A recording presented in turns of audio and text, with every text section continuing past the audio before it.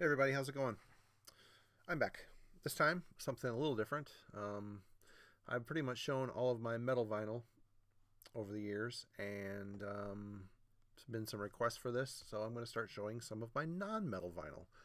Because believe it or not, I listen to other things besides metal. And very much into other styles like neo-folk, punk, hardcore, industrial, gothic, dungeon synth.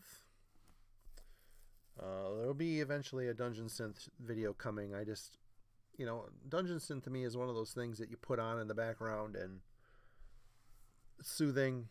I listen to it a lot when I'm working.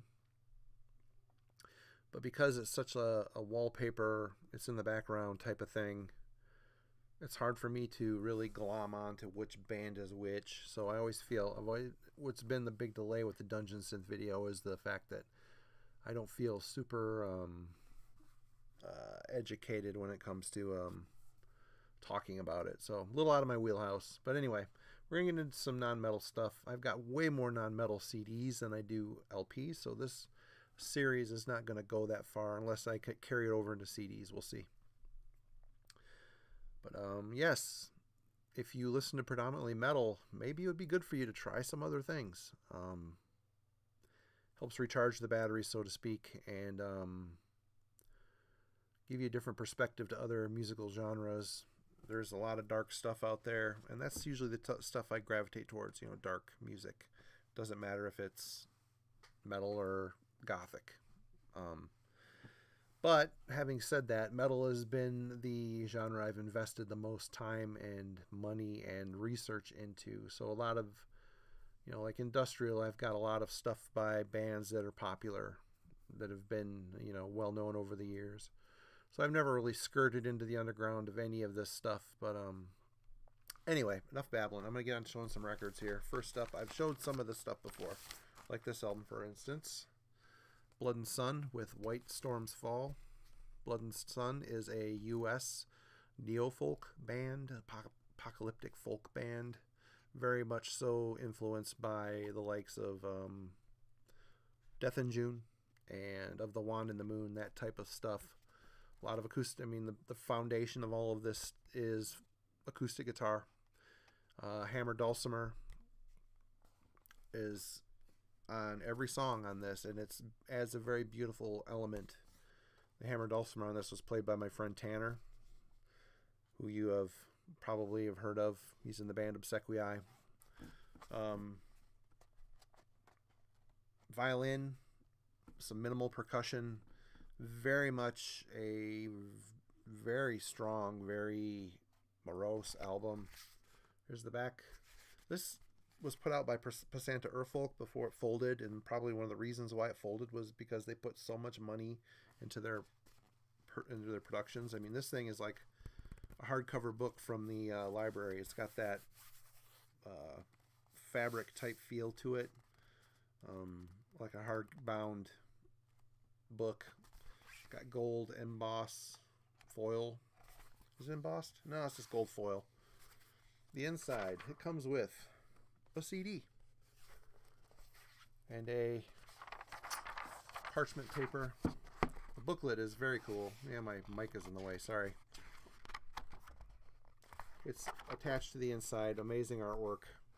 Luke is an artist, a very good artist. He did not paint these though. Somebody he knows did the paintings for the inside of this. Very good presentation. The inside of the back. So yeah, if you're into stuff like Death in June, Of the Wand and the Moon, I wish I could name off a list of bands that this sounds like, but like I said, my knowledge of neo-folk is very minimal. Next up is one many of you have probably heard of or heard, Agnostic Front with Victim in Pain.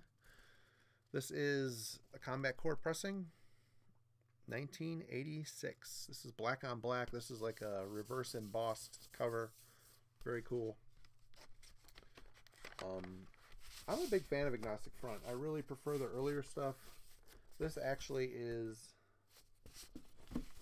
my favorite by them, although I like a lot of their stuff, which I will be showing more of later as we go along. I've got some new vinyl upstairs that I haven't documented yet that I will show, but you know, this is hardcore, but I think a lot of metalheads really appreciated it because it does have a hard edge to it.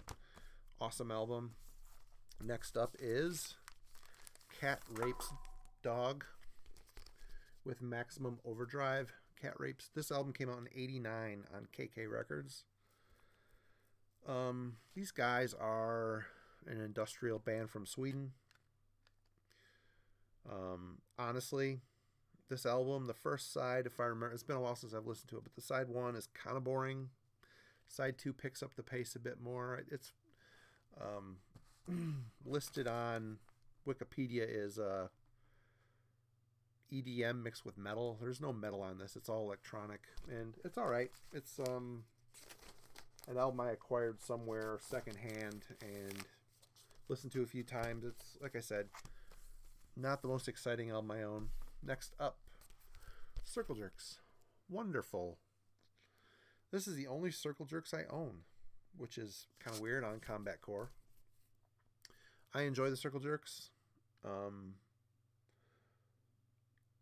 To say that I prefer Off, which is a band that Keith is in nowadays. They put out 3 or 4 records and a bunch of 7-inches. A lot more. It's very much a Circle Jerks inspired band, but there's a lot more piss and vinegar in it. This stuff here is really polished. I do enjoy these guys though. It's happy punk with good social, political lyrics. And Keith Morris was the original singer of Black Flag. I'm sure most of you know that.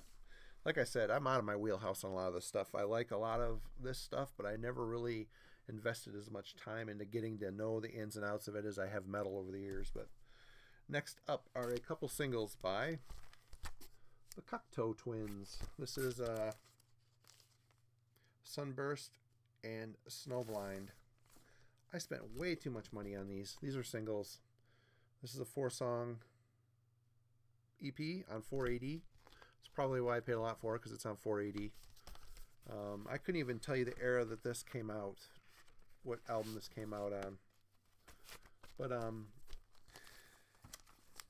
Cocteau Twins, very much, their first album is my favorite, and I couldn't even tell you the name of it right now. It's almost like black metal minus the metal, and with very ethereal lady vocals. This is good. This is also good, but again, I paid way too much money for it. This is the this is a 3-song EP made in England, 480 Records. I've listened to each of these maybe twice. I kind of wish I bought full lengths instead of these, but I think out of all the stuff they had, these were the cheapest. The songs on this were The Spangle Maker, Pearly Dewdrops, Drops, and Pepper Tree.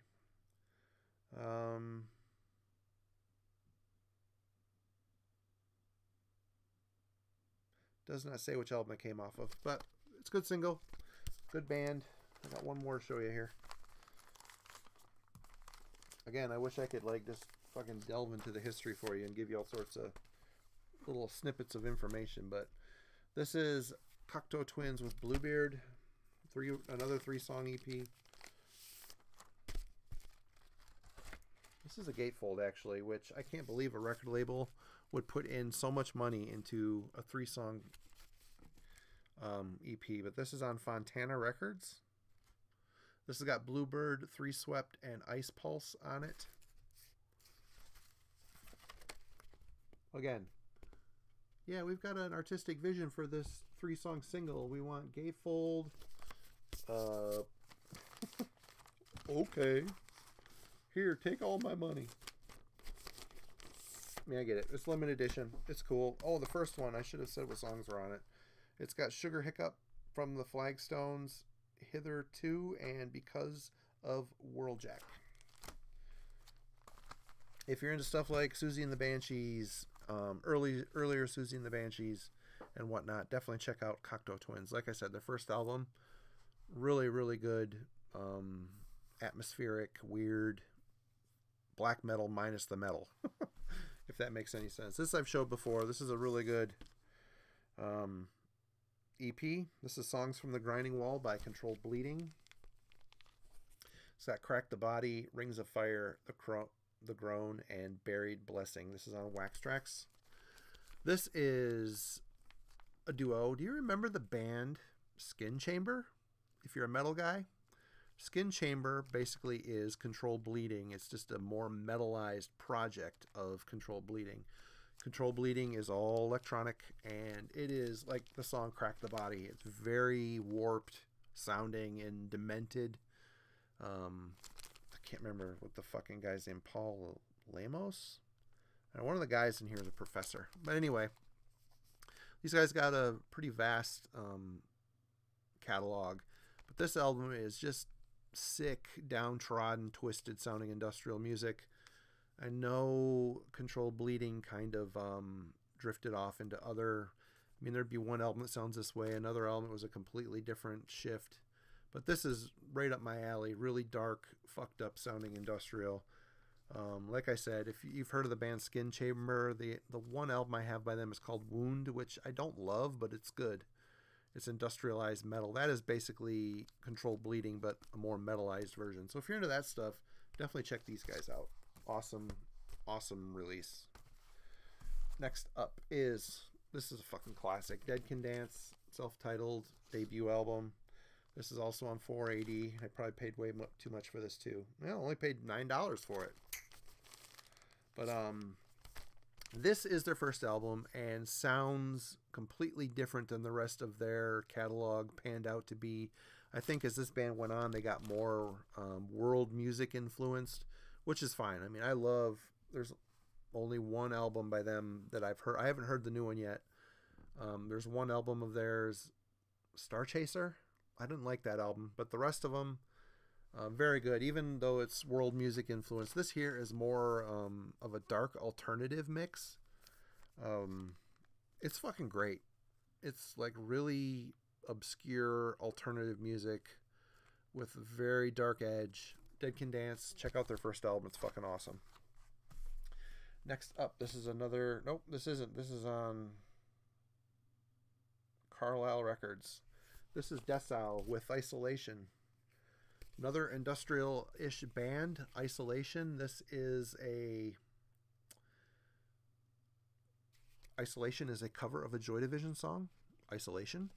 So they basically put out a 3-song single with Isolation being the lead-off track. It also has Crowfest and... Oh, it's just 2 songs, one on each side, Isolation and Crowfest. 2-song single.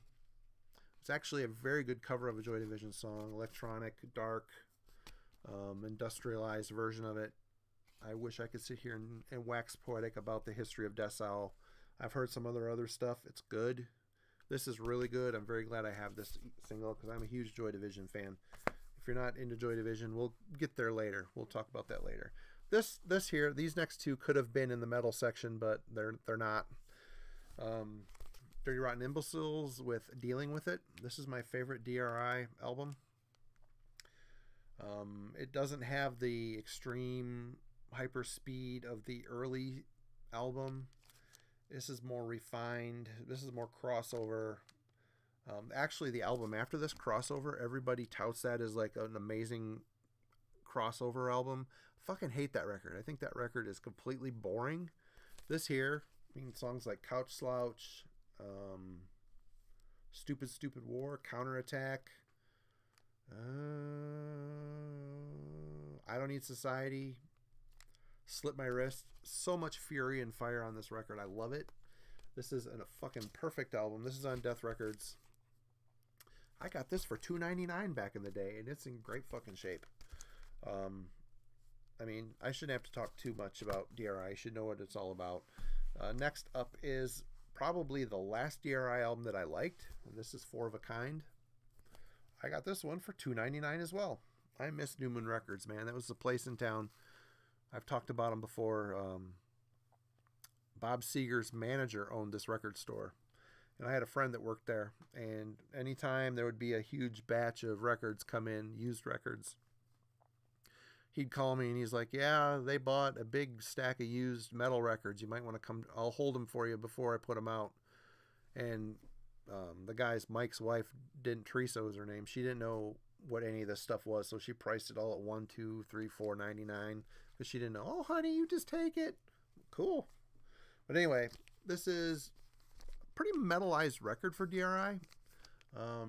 It's been a long time since I've listened to this album, but it's really good, man. Slumlord, Do the Dream, Manifest Destiny, There's Blood on the Hands of Christ. Oh, so good. This is a good record. This is the last record of theirs I liked. And DRI, for me, they've had their moment, man.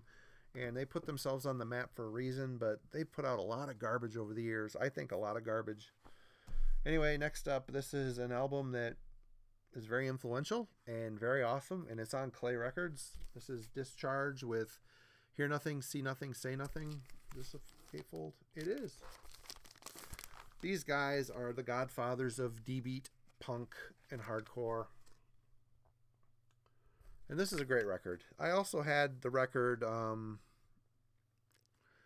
that came out after this. I wish I could remember the name of it, but it was their glam metal record, which after you hear this, this is just mean, straightforward, D-beat, pissed off, drunk as fuck punk / hardcore, I guess. But the album, what the fuck was the name of that album? They had their hair all like, they looked like a glam band. It was fucking terrible. I gave it to some friends of mine who actually love that record. Even though they know of the history, it's not like they're like, oh, we're fans of glam metal. I mean, it wasn't straight up glam, but it was really teetering on the brink of that. But this record is a fucking complete classic. And if you're into this style, I mean, this is, as far as this style goes, the heart of England as far as I'm concerned, along with other bands I'm going to talk about here, including this one. I got this one pretty cheap in Grand Rapids at Vertigo Records. And this is Doom, Lost the Fight, Pro-Life Control Sessions. 16 songs. This contains a split, tracks from a split 7-inch EP with Hiatus from 1993 and a split album with Selfish from 1994. This is on Agipunk, who have also put out stuff by Prophecy of Doom in the past, which is another fucking great British band. But this is fucking awesome. Are these British? Or are these guys Italian? Jason Hook, I need you. I wish I had like a direct link. You could like pop in on my fucking video. No, Marty, you're stupid. It's this, this, this, and this. I'm like, okay, thanks, Jason. Then you like go away. One of these days, I'll figure it out. But this is good shit. Next up. Oh, yeah. I'm a big fan. Exploited. This is Troops of Tomorrow. Am I right? Troops of Tomorrow. This is their first album. And I'm believing this is a reissue. This is on Drastic Records. Out of Omaha, Nebraska. So, yeah, I'm assuming that this is a complete.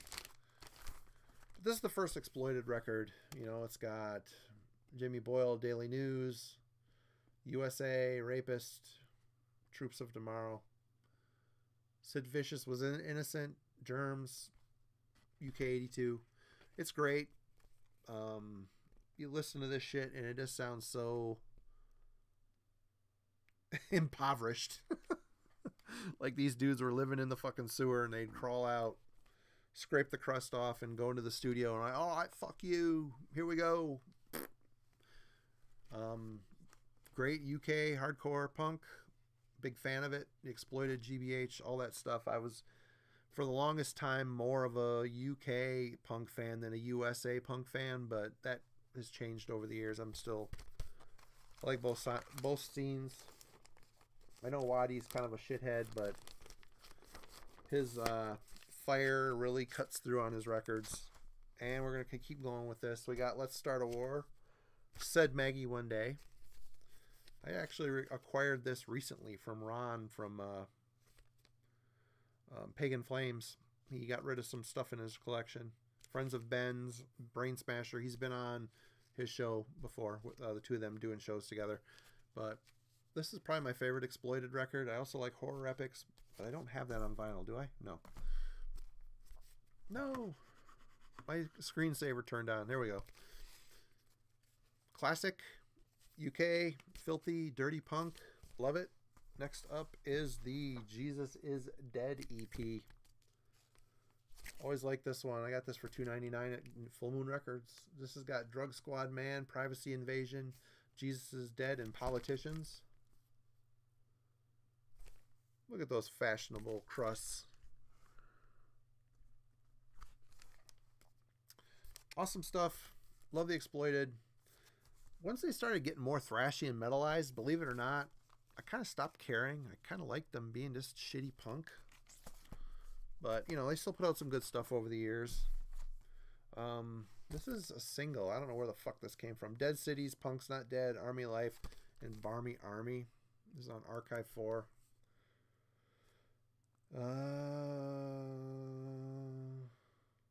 Yeah, Castle Communications. This is a weird single, limited to 5,000. I got this at a record show in Traverse City, believe it or not. Had to snatch it up. Again, can't have enough exploited. This is the last exploited. No, I actually have some other stuff on tape and stuff. But I really like this record too, even though they pretty much went full in on metal, thrash metal with this. Death Before Dishonor. It's on Combat Rough Justice, which was the offshoot, more punk offshoot for the combat shit, I guess. But this is a great record. I fucking love the cover artwork. Died for what? What do we got on here? Annie UK, Drive Me Insane, Death for Dishonor, No Forgiveness. This is a great record. And this is actually, I'm going to contradict myself. This is a good metalized exploited record. I'm sure there's more. I haven't investigated much past this. I have War Now and some other stuff, some live stuff on cassette. But again, exploited fan, had to have this. Okay, this is the last one. I've listened to this a couple times. I might have shown this before, but my friends Jack and Joel were both from the Detroit area, Ferndale area of Michigan. They got married, and their record collections combined, they each owned this record, so they gave me one of them. This is Feast or Famine and Social Outcast split 12-inch.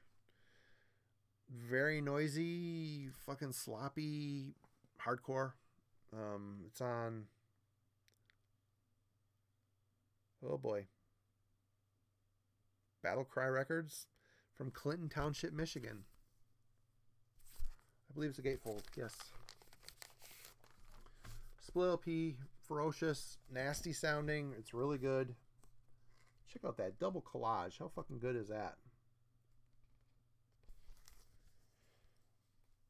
I would just throw this out there and say that both these bands are from Michigan, but I don't fucking know. That might be a stupid thing to say, but and I wish I've listened to this enough to tell you that I know it exactly, other than I've listened to it like 2 or 3 times and liked it, and it was very much a fierce attack of hardcore. D-beat fueled, a lot of aggression, but yes, Feast or Famine and Social Outcast. But that's it. This is the first installment of this video. I'm going to get into it. Next edition is going to have some stuff that's very near to my heart. And, chime in if you know much about this stuff. You have any, clear up some of my inconsistencies of information. That'd be great. It was great to be with you guys again, and I hope you're all doing well, and I'll see you in the next video. Hey, subscribe if you feel like it. Been seeing the numbers come up lately, which is pretty cool. I need to figure out that contest. I need to sit down and figure out what the fuck I'm giving away. But anyway, thanks a lot. It was good seeing you guys. Appreciate all the comments and support. Take care.